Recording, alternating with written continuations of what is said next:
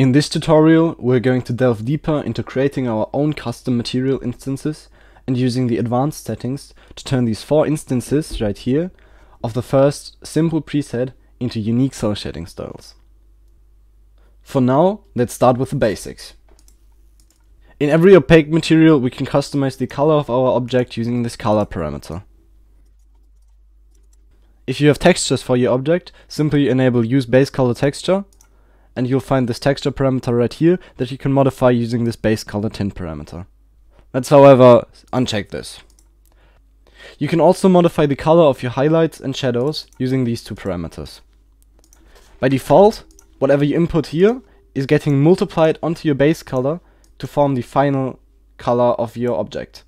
You can also change this behavior by scrolling down to the miscellaneous category right here and enabling use override shading for highlights and rim lights or shadows. If you enable that, the highlight rim light color or the shadow color will directly determine the color that is on your object.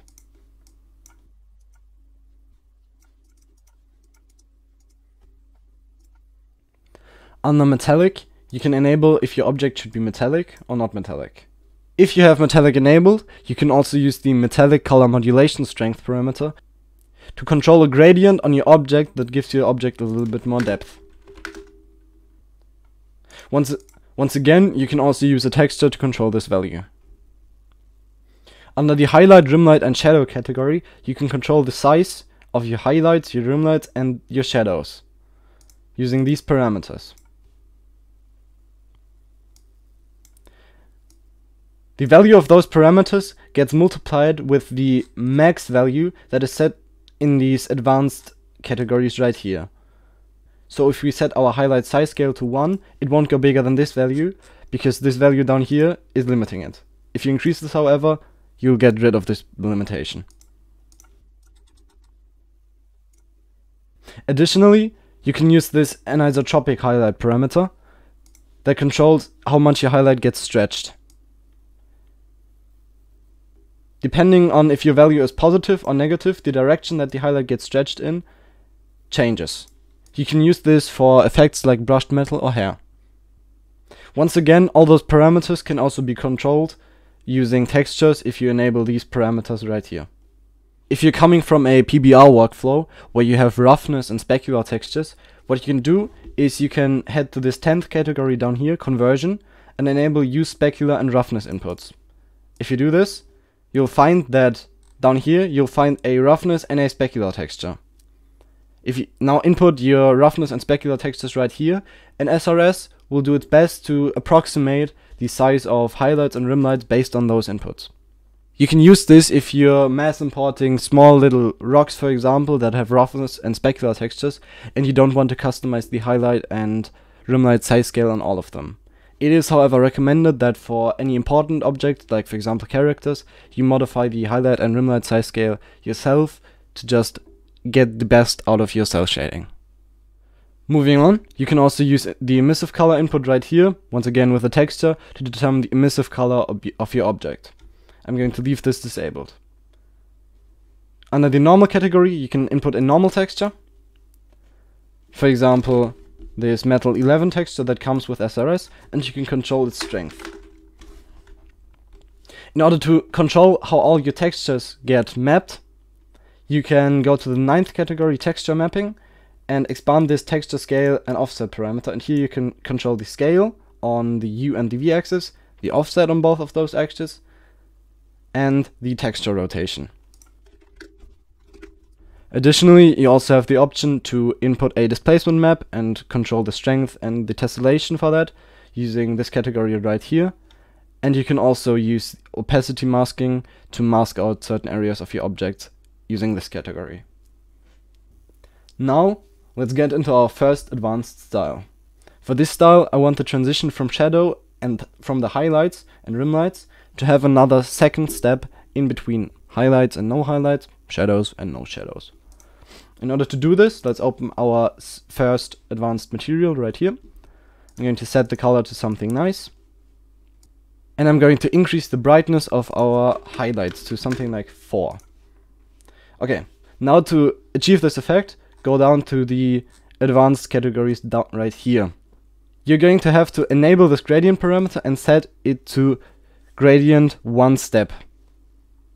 Now you'll see that our shadows already have a different step. To make this step more visible, you're going to have to decrease the gradient strength parameter.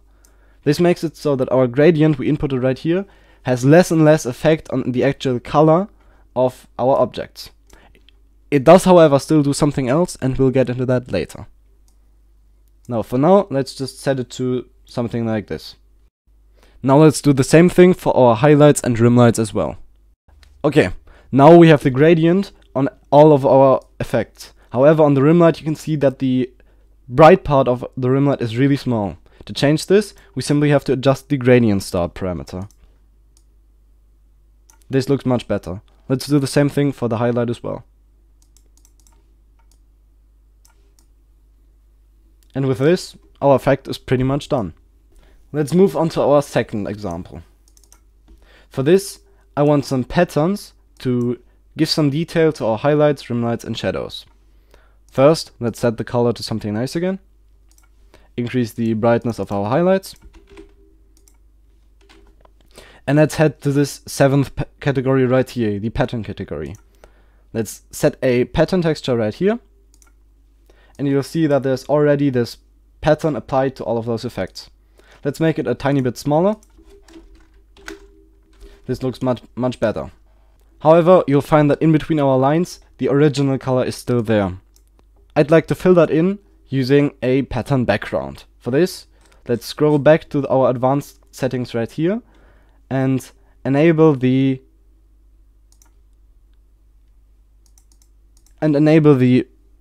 backgrounds using these SB or HB or RB strength parameters. The B stands for background.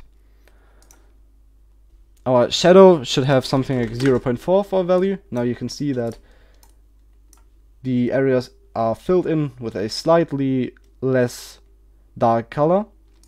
And let's do the same thing for our highlights as well. This already looks pretty good. However, we can improve this a bit. You can see that the thickness of those lines is really thick and those parts in between are really thin. Let's make this a bit more balanced by modifying these pattern max thickness parameters. So let's start on our highlight. Let's set this to something like 0.5. This looks much more balanced, maybe even try it at 0.4. This looks pretty good. So let's set this to 0.4 for all effects.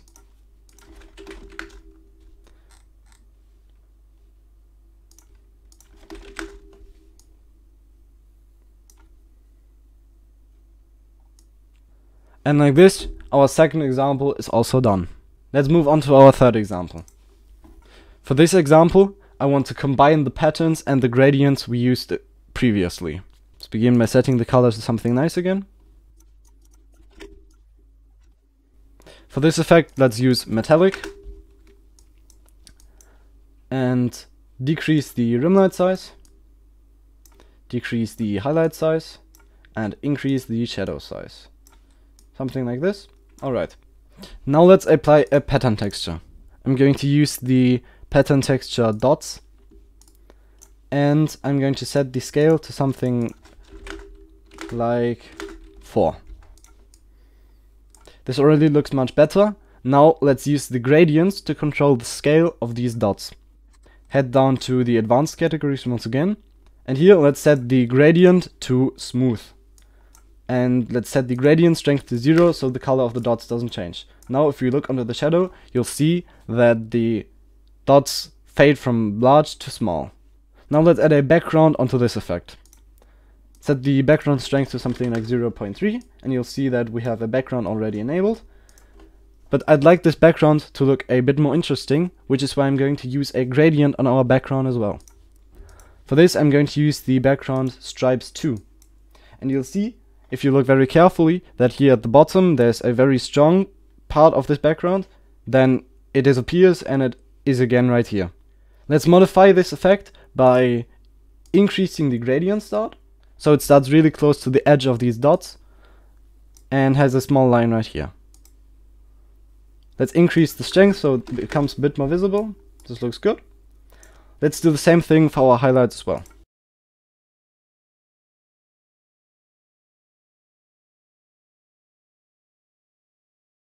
Let's do the same thing for the rim lights as well.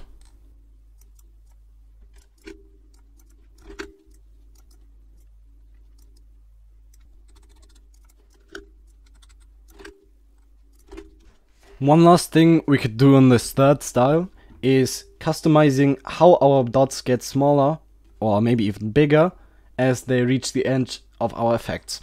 For this we need to edit these two pattern max and min thickness parameters. If you increase this min thickness parameter, you control the thickness of your pattern at the part where your gradient has almost faded it out. The max thickness parameter controls the thickness on the other part where your gradient still is very strong. Let's, however, simply return this to the original settings. With this, our third and final style is pretty much complete. Before moving on to translucent, let's take a look of some of those last final settings you can use to customize your cel shading appearance. For metallic, you have a few parameters in the shadow settings. These are firstly these distance to edge parameters. These control the distance from your shadow to the rim light. There are two of those parameters to control how this distance changes depending on the size scale of your rim light. If you wish to decrease the distance from your shadow to your rim light, simply decrease this parameter and then quickly take a look what happens at the maximum rim light size scale. You'll see that there's still a bit of shadow in here and it looks kind of strange, so let's simply set this max value, required distance at max RL size, to 1. And now it should appear correctly. You also have these two parameters, the bend parameters. Those control the shape of the shadow on metallic materials.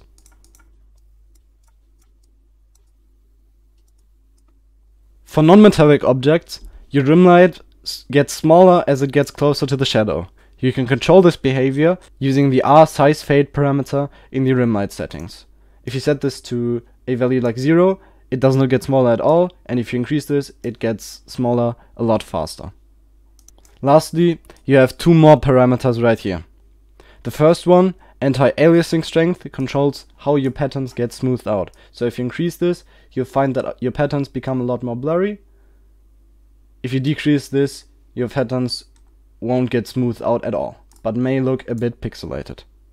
This other parameter, show highlights, rim lights and shadow, controls if your highlights and rim lights should be visible in this part, in this shadow.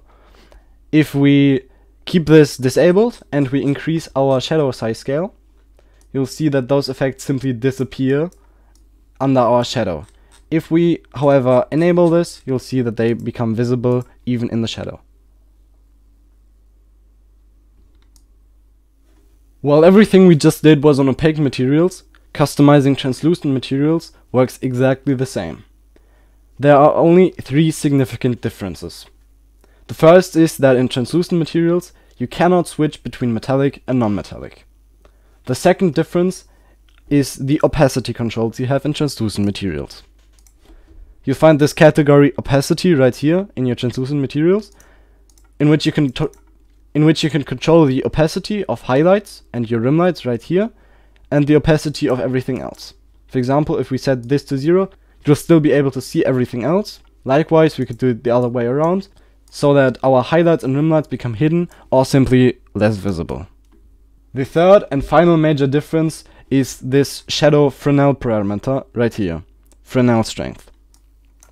This controls how much your camera's view angle onto your object distorts the shadow. If we set this to 0, your camera's view angle does not change the shadow at all. If you set this to 1, it becomes very extreme. Knowing all this, you're ready to create your own custom material instances using SRS for mobile.